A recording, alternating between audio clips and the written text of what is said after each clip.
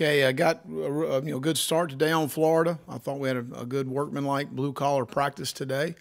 Thought the guys came out with the right mentality and improving and getting better on a Tuesday practice, and a lot of good work and got some good scout work and getting ready for a really good Florida team. A lot back on offense, a lot of experience on the offensive side of the ball. Kyle Trask is, you got to like the guy just as far as sticking it out, waiting his turn, and then cashing in on his opportunity when he had it. And he's a really good football player. I think he's got a great pocket presence. He really feels and evades the rush extremely well, buys time for himself, constantly has his eyes downfield, which creates some issues. That's why they have a lot of explosives or off rhythm plays. But a really good football player. Kyle Pitts is probably the best tight end in the country. I would assume he is. Certainly the best one we'll see. But long, athletic, has speed, difficult matchup guy. But has a very good knack of getting open, finding space, and Trask, obviously, they've got a good rapport as far as the throwing game is concerned. 4 out of 5 seniors on the offensive line, big, physical guys that we've faced. Reese has actually played for Dan at Mississippi State, so he obviously knows the scheme and system, so a lot of snaps logged up front, but they got good skill people. Grimes is back, Copeland and Kadarius Toney's a guy in the return game and as a receiver. You've got to always know where he is. And then Malik Davis is back off, and I believe he had an injured knee or foot, but another guy that brings him another dimension as well as Pierce. Defensively, Todd Grantham's a guy I've got a lot of respect for. They lost some really good players off a very good defense last year. Ventrell Miller had an outstanding game Saturday. I think he had 14 or 15 tackles. Marco Wilson, they've got Kiera Elam, some good cover guys on the back end, and they got good players. They've recruited good players. They had a couple that were out on Saturday. McPherson's an outstanding kicker. They've always been good in the kicking game as far as that's concerned. But noon kick down in Gainesville, we're looking forward to getting back on the field. And injury-wise for us, Israel and Jamar Brown moved around today. I thought looked fine. But they're day-to-day. Alex Huntley's probably out this week again. Hopefully get him back next week. Sherrod Green subluxed his hip. He's got a fracture in his hip. He'll probably be out 4 to 6 weeks. And then there's no surgery required. Unusual injury. They're going to take a look at it between 4 and 6 weeks and see what they do from there. Hopefully he'll be back within that time. But it's a very unusual injury, small fracture in his hip there. And I'll open up for any questions. Hey, Brian, with the first one. Hey, Coach, I guess with the scheme that Florida runs, how much of a stress does that put on your offensive front? And when you looked back at kind of some of the issues you guys had up front, was that communication or was it just kind of one-on-ones and assignment stuff? As far as our offense or their defense? As far as your offensive line against Tennessee and tight ends. Well, we got whipped at the tight end position, and as far as the run game was concerned, that created some issues, whether it was from a backside cutoff and then whether it was at the point of attack. One missed assignment that was a critical error going in, and then just flat out getting physically whipped on a couple other occasions. But coming out of the game, we felt like the right side, we need to play better there.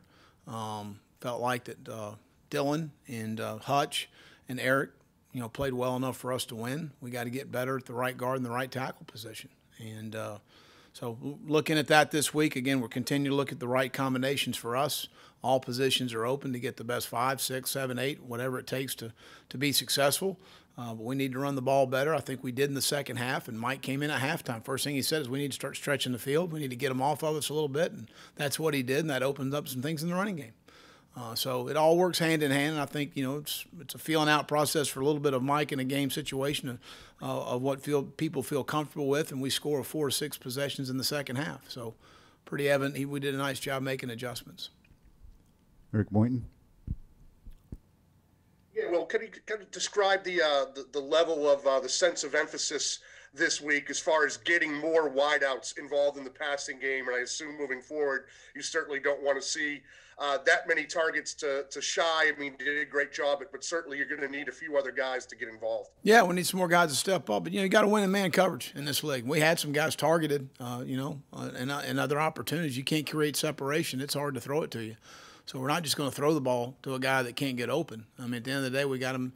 Look at some other guys. Luke Doty's going to have some opportunities, and if they can't win in man coverage, it's hard to throw it to you. And we're going to see man coverage Saturday. We're going to see it for the rest of the year in our league, and that's just part of it, especially in those deny the ball downs 3rd and 6 or less, that's what you're going to see. And you've got to win versus man coverage. So we're continuing to rep those guys. Well, I felt like we did some decent things in training camp and was disappointed outside of Xavier and Shy at that position. So we got to get better. Dick Cox.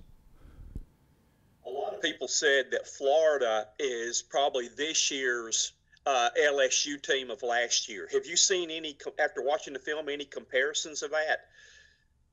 Well, I mean, again, I think they're very balanced in what they do. Dan's always going to have balance as far as the run and pass game is concerned. There are some very difficult matchups for you. You know, obviously Pitts is a matchup issue, how you're going to handle him, and they do a good job of moving around. Kadarius Toney's a matchup issue.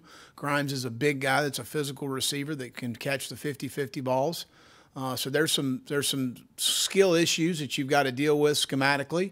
And then, you know, they're a very experienced offensive line. Haggis had moved to center, who I think is a really good player that directs their offensive line. They didn't have a lot of mistakes on Saturday as far as run-throughs and things like of that nature that are concerned, and they've got good backs. So, I mean, you know, anytime you have really good skill people and you've got a good offensive line and you've got a guy that can pull the trigger and make good decisions, which Kyle does that does create some issues for you. Obviously, Saturday they were really good. They really played well, and we're looking forward to the opportunity. David Conager. Well, you mentioned before how confident you are in Parker. So 2 questions. One, how relaxing is it to have him back there knowing he's, you know, pretty automatic right now? And 2, how pleasing is it to see him doing pretty well considering his career didn't have the best start? No, it didn't. I had a rough start to start out, and I'm really proud of him. Continue to persevere, fight through it, continue to work, and really after his first season, committed himself from a technical standpoint, from technique, really worked extremely hard to put himself in the position that he is now. And I've got all the confidence in the world in him to go make kicks. You know, you look back to the other night, you got over 3 minutes left, you got 4th and 12. If it's 4th and 7, we're going for it. If we don't have 3 timeouts, we're probably going for it at 4th and 12.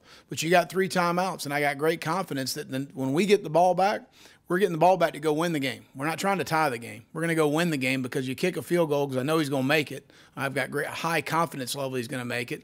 We kick it off, we call 3 timeouts, and we get the ball back with 1.5 minutes to go, which is an eternity in college football because the clock stops on first downs.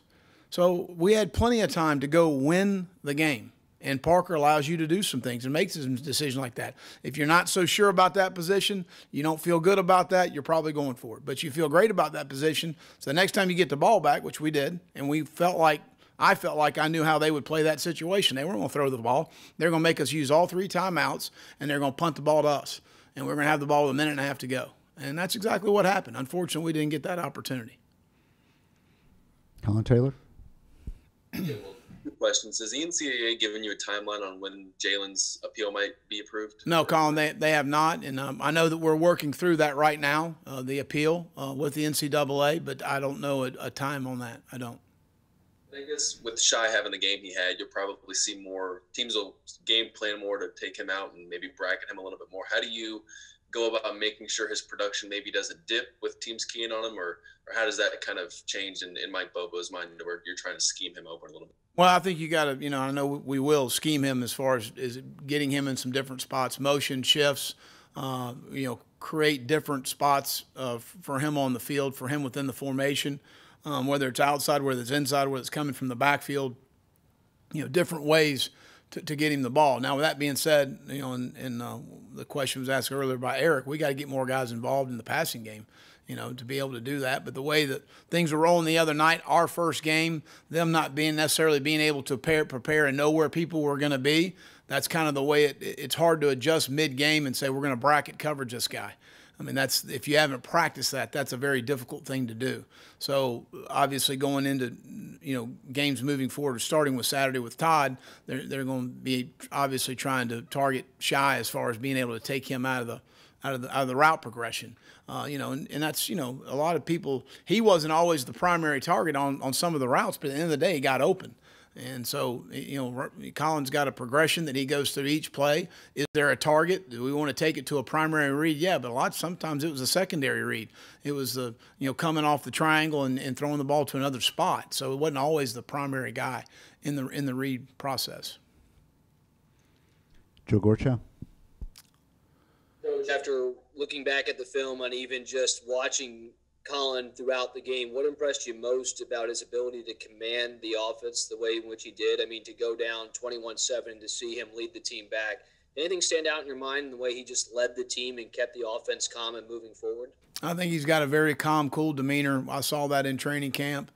He's got an air of confidence about him as a player that I think kind of permeates throughout our offense and our football team.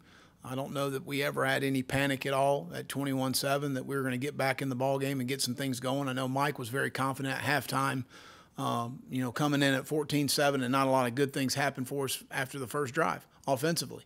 So was very confident we were going to be able to move the football, and I felt, Colin certainly is an extension of Mike as far as those things are concerned. Mike Kuba. You want to see the defense do a better job this week and be able to give yourself a chance against a good Florida passing attack. Yeah, I mean, at the end of the day, we're going to have to defend. We're going to have to be effective, affecting the quarterback with 4 guys rushing, which they do a nice job in protection. But I go back and you look at the first half of last week. You give up the 3rd and 1 over 30-yard completion on their sideline. Heck of a throw and catch. We're in position to make the play. Let's get the ball off the guy, but you got to. At the end of the day, they're on scholarship too. Their guy made a great play. We defend the flea flicker. We have a guy come out of the flat. They dump it to the running back where it's a sack strip maybe. The ball's out, and now it's a 33-yard gain. So in the first half, there's one drive.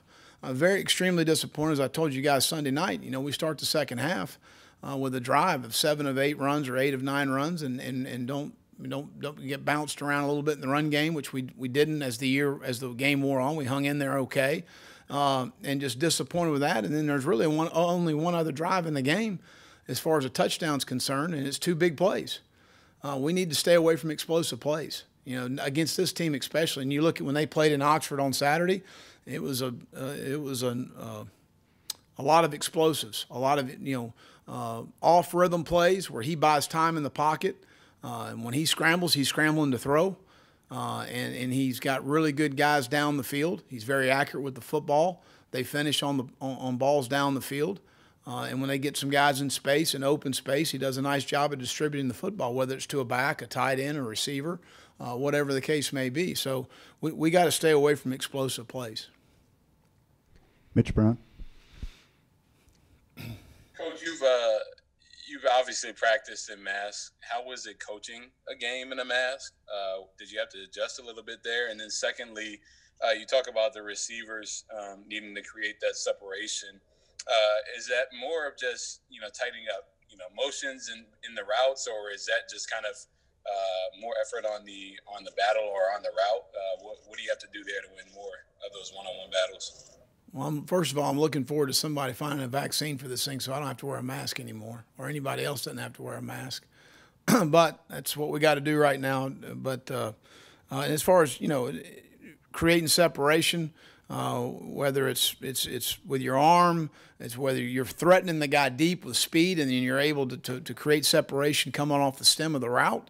I mean, there's a lot of different, fundamental techniques involved with creating separation.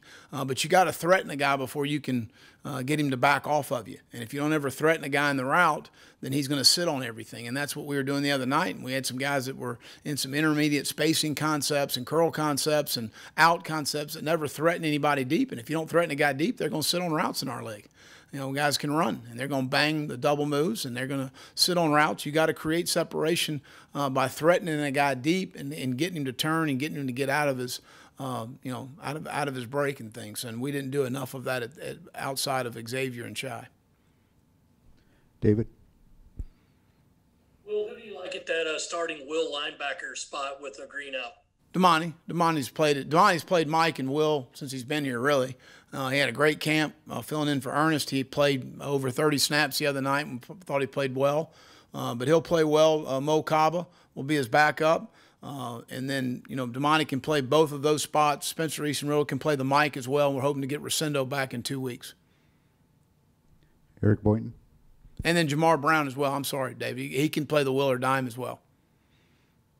Well, you mentioned staying away from the explosive plays. Is just the main key to that, just playing assignment football, guys remaining in their gaps and maybe not trying to do more than what they're told to do? Well, I think that's a huge part of it. And that was a little bit of the first drive in the third quarter. We had several guys, and that's one of the comments I always say, and I've learned a long time ago, is keep your head in your gap, do your job.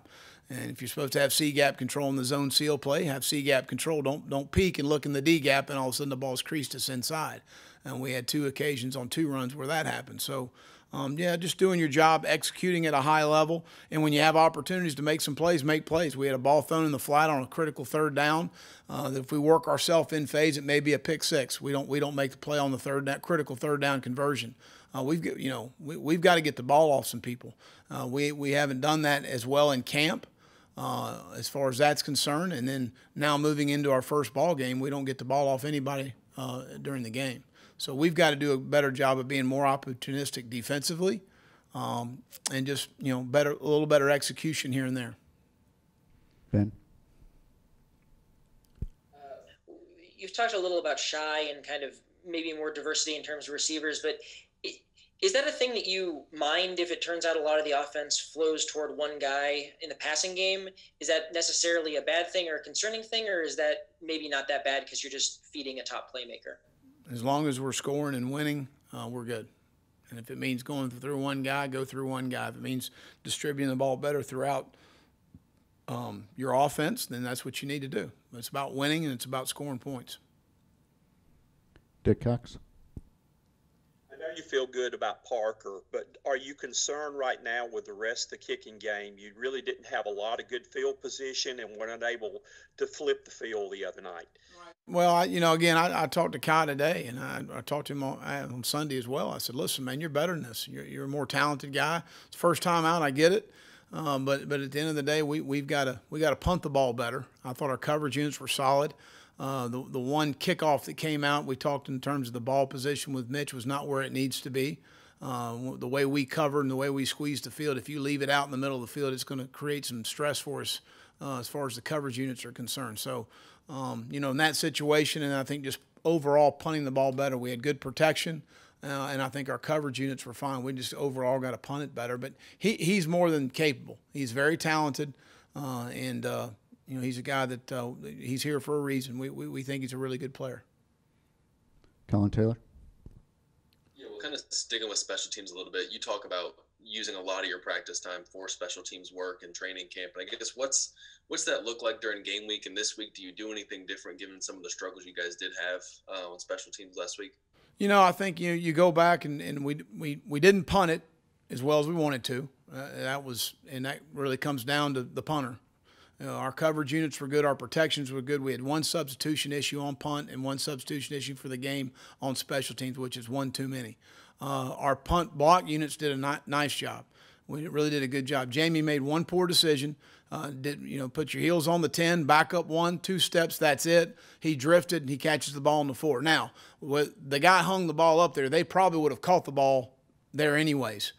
So we're probably getting it there regardless. But at the end of the day, he'll learn from that. And he did a nice job, other than obviously the end of the game, of fielding the ball and communicating. And I felt like, again, the communication was there. We just didn't execute it extremely well. Kickoff return, we had no opportunities. And then kickoff coverage I thought was good. And I thought Mitch kicked every kick well except for one. He hung one out in the middle. So overall, obviously the end of the game kills you your opportunity to win the game. But it wasn't all, bad as far as the special teams were concerned. But that's a critical area that cost us an opportunity to win the game, Colin. So that can't happen. But as far as practice is concerned, you go back to training camp, we've done more live work on teams than we've ever done, for the simple reason of going to that first game and having some new specialists and having a new punt returner, having a new kick returner. We knew with their kicker on kickoff, we probably weren't going to have many opportunities to return the ball. He's got a great leg. Unless he just mishits it, we probably weren't going to get the ball out. So But, again, we got to continue to work and improve, and what happened at the end can't happen. It costs us an opportunity to win the game. Phil Kornblut. Hey, Will, that brief video clip that made the rounds this past weekend. Ask that. Why would I know you'd ask that, huh? It was an outtake between me and Justin King, okay? And if I offended anybody, I apologize, all right? But it was between me and another guy, and why in the world would I know you would ask this question? Well, they said you were going to address it after the game, but I figured you weren't in the right mood for that. But still not in the right mood, but I appreciate you bringing it up. Yeah, and again, I apologize if I offended anybody. It's between two people. It was never meant to be public. It was between two people, and somebody obviously thought they were going to be cute and put it out there so Phil Kornblut could ask a question. Tiger Phil strikes again. No. My question was, do you know who put it, how it got out? No, but I'm looking forward to finding out. Yeah. No, and my other question was, did you put it out, Phil? Did you get a hold of it? No, sir, it was not me. But my question was, if it's somebody inside your organization who did that, how would you feel about that person? I probably couldn't say it in this press conference. I don't want to use that language again, Phil. Let's go on to Mike Uva. I mean, seriously, though, why did we all know he was going to ask that? You just can't help yourself. Go ahead. Coach, I know in the past you've talked about, in just the way that the game has evolved over the last couple of years, defenses are going to give up yards, and just the way it is now in terms of just how the offenses have evolved over the last couple of years. You've mentioned about Florida with the explosive plays. Is that the same, you think, from a week-by-week standpoint, or do you think in terms of going up against a team that, has a lot of explosive plays, is that the same in terms of that bend, don't break mentality? Well, no, I mean, I think that you're going to have different opportunities in the game where you've got to deny the ball. You got to play man coverage. There's nothing bending and breaking about that. I mean, you're trying to win the down. I mean, we're going to pressure in the game. That's who we are. So, you got to, defensive football is a lot like war. If you line up over and over again in the same spot, they're going to blow you up. So you've got to be multiple in what you do. You got to be able to mix some zone. You got to be able to play man to man. You got to be able to pressure. And you've got to be able to mix those things and not be predictable in what you do. And that's something, obviously with an experienced quarterback that you've got to be able to change things up enough where he doesn't get in a rhythm. But you can't sit there and pressure the whole game and have, really skilled guys on the perimeter, with him opportunities to throw the football. They throw the back shoulder balls extremely well. They hit 2 touchdowns, I believe. I know 1 to Grimes on Saturday, but Kyle's thrown that ball extremely well in his time at Florida. So those are all, things you got to consider. Be multiple in what you do, change things up, try to confuse the pitcher as much as possible, make him make decisions after the ball is snapped on where he thinks he's going to be taking the football. Ben Brenner. Hey, Coach. Is Devontae Davis a guy who's in the mix at the defensive tackle position for you guys at all? What's his kind of situation? Devontae's has struggled with some off the field things, and he's back with us now, and nothing serious. He's nothing. He's done nothing wrong. He's done absolutely zero wrong. So he's back with us now, and actually started back his first practice today. So he's good to go. We're trying to get him back in the fold, get him back in shape a little bit. He had to miss some time, but it was nothing that was from a disciplinary standpoint. It was absolutely nothing to do with that. And so we're just working him back in the rotation right now. Excited about him. Rick Henry. Well, I just want you to know that I did not release that video. Just want to be clear about that. Yeah, also, in addition to having to wear a mask. I mean, my mom had to call me before the game and get on me about it. So, I'm 49 years old, I think. Yeah, I am 49. Go ahead. If Mama's not happy, you know you've done it. That's right. Hey, Will, this is your first road trip in this COVID-19 era. I was just wondering, how much do you have to change your schedule or your routine, your normal routine, after you get on site, especially on Friday? Well, I know that our travel party will not be what it normally is. It is going to be strictly the team, the coaches, and a very small support staff group, so we can social distance in the plane. That's starting there. That's number one. We're going to have more buses because you got to spread out in the buses to be able to be social distant in the buses so you don't get a contact tracing situation there if a player does test positive on a Sunday after the game. So you got to be able to, when you fly to the game, return from the game, and bus to and bus from, and we'll stay in Ocala the night before. So you got to be social distance in those situations. And then Kristen Coggin and our nutrition people are handling most of the meals that we have. So we're not trying to come into contact with the unknown and expose our players, our staff, our team to the unknown in a hotel situation. But we know that the hotel we're staying in and has obviously been sanitized properly as far as that's concerned. And so, again, that's those are the protocols that really are being done by Clint Haggard and George Wynn. And then our travel will be a much smaller party than it is used to on normal occasions. Good question, Rick. Dick Cox with the next one. A lot of people look at the drop pass by Muse. They look back at the ball hitting the player on the punt and all. Do you feel like the turning point of the game was after you had the great drive on the first possession and then get excellent field position and not be able to get any points on that? And how disappointed were you after taking a 7-0 lead and getting the ball back after they muffed the punt and all of not being able to score then? Well, we needed to get points there. There's no doubt. But, it's like I told our team, no one play loses the game. No one play, wins or loses any game. It's 5 to 7 to 8 plays in the game. You can always go back. And generally, if it's a one-score game, and I told our football team, I told our staff, playing a 10-game conference schedule, 7 or 8 of these games are going to come down to the last possession, whether it's on offense to win it, whether it's on defense to make a stop, whether it's on special teams to make or defend a play. And that's just the way it's going to be. It's no different when I was coaching the National Football League. Look at the number of percentage of games that come down to 1 minute. It's every week. It's the percentage of games that come down to a one-score game, and that's the way it's going to be when you play the quality of opponents that we're playing every single week. And that's part of it, and you got to embrace it. We're 14-8 in one-score games here, which is close to 70% winning percentage, which is good. When it needs to be better, certainly needs to have been better Saturday night. But, you could look at probably 5-8 plays, Dick, that you could go back and say, if this falls our way, different outcome. But, it didn't. So that's why Tennessee won. Colin Taylor. Yeah, well, two things. I guess what are some tendencies, some staples of a Dan Mullen kind of coached offense? And how do you guys, in terms of practice squad or scout team, go about mirroring maybe a Kyle Trask and a Kyle Pitts? Well, that's hard. That's very difficult.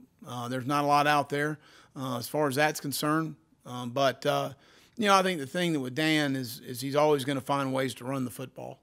And over the years when I was at Auburn in the 2006, 2007, he was at Florida as offensive coordinator. His time at Mississippi State, I was at Auburn as defensive coordinator again. And then the time that since we've been here and faced him at Mississippi State, our first year, our second game, I believe, and then the last 2 years. He's going to find ways to run the football. He's going to find ways to stay balanced. If he finds something, you can bet you'll see it again. Some of these play callers will hit you on a play and then they never go back to it. That's mind-boggling to me. But he does a really good job of finding things that work, and you better defend it and you better have an adjustment for it. And if you don't, you'll see it the rest of the game. So, but he does a really good job of running the football and obviously does a good job throwing it as well. Eric Boynton. Well, how big of an advantage is it for a team when they've got a tight end like Pitts, a guy that big, that fast, that big of a mismatch so many times? How big of an advantage is that? And has Pitts kind of evolved into one of the better pass catching tight ends you've seen over your years in the SEC? He is. He's a very difficult guy to match up on. He's a threat in the middle of the field. He creates a lot of run-pass issues depending on how you want to defend him. If you want to get in a bunch of man coverage, you're going to create some 50-50 balls for him, and they've got other guys that can win in one-on-one coverage. If you want to play a lot of zone, Trask is extremely accurate in zone coverage. He completes a very high percentage in zone coverage, and Pitts does a really good job of finding open spaces in zone. And then what I've seen over his last 2 years, because he was the year before 2 years ago when we went down there, he was a true X receiver. That's what he was. But he's developed himself into a guy that can tie people up in the C area on the line of scrimmage. And again, a tie is a win for the offense. He eats up a defensive player for the down in a run game situation, a power play, a counter play, whatever the case may be. That's a win for the offense. So he's developed himself to be able to do that. And he creates issues as far as creating a three-man surface in the run game, the passing game. Is he releasing? Is he blocking? I mean, those are all things you got to kind of go through, and then they do a good job of moving him around in some different spots to create opportunities for him to get him the ball. So you got to be aware of where he is and understand where he is, and make sure that you're capped on him in zone and in man situations with the right guy. Ben? On that throwback play that Tennessee hit on you guys late in the game, was that a matter of them just having kind of a good scheme for what you guys were doing defensively, or did someone maybe step out of position? What kind of happened on that play? No, we lost our eyes at the safety position. We should have made the play as a play we practiced. Hale? Obviously, you guys rotate several bodies in at defensive tackle, but over the course of a game, how do y'all determine how that rotation looks? Is it sort of a hot hand kind of approach, like whoever's playing better or well, anything? Well, I think, who's playing well, and Tracy watches those guys hard as far as who he feels like playing with the right kind of pad level, the right kind of effort. Inside, we're doing a little bit, probably more movement with Jabari and Kier than we do with, Zach and Rick and some of the other guys in the game because of just girth and things. And we're playing a little bit less three down than probably we've ever played before. But that's just kind of where we are. But that's kind of how we monitor that.